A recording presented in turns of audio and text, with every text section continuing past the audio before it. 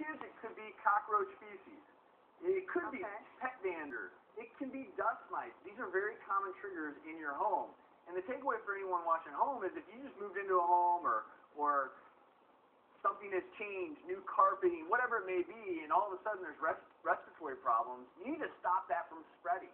You need to figure out, and one thing you can do is, get allergy testing on your children to see if this might be the trigger. Sometimes this throws you off a little bit. It could be something else. It could be mold in there. We don't know. That's the one thing. Whenever you have asthma, and you don't know what the trigger is, it's so much easier to treat the asthma if you know what causes it. So get tested, whether it's the mold or some sort of food or cockroach feces. Now, I'm curious, Jessica, how many roaches have you killed or caught in your trap? I honestly have lost count. Typically, it's when we come out at night and flip on a light. Some nights we've killed 16. Well, here's some encouraging tips for you. For I've every done one that roach, many times.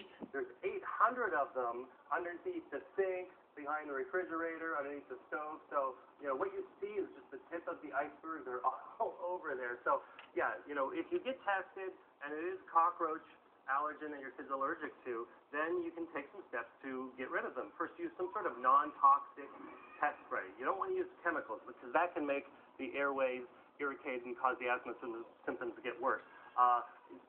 The cockroaches will come out of the cracks and crevices, so fill those with a putty. If it's a large crevice, you can fill it with steel wool, and that will block the roaches from coming out.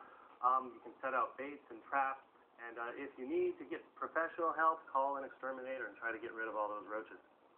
All right, so you back in the back row there?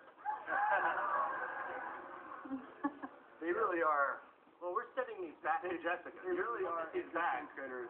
Yeah. But Jessica, we wish you the best of luck, and I think an important takeaway here is if your children are suffering this much, you need to figure it out. Try to get rid of the cockroaches, but also make sure that is indeed what they are. I have COPD and emphysema. I have been using my inhalers a lot more the last couple years.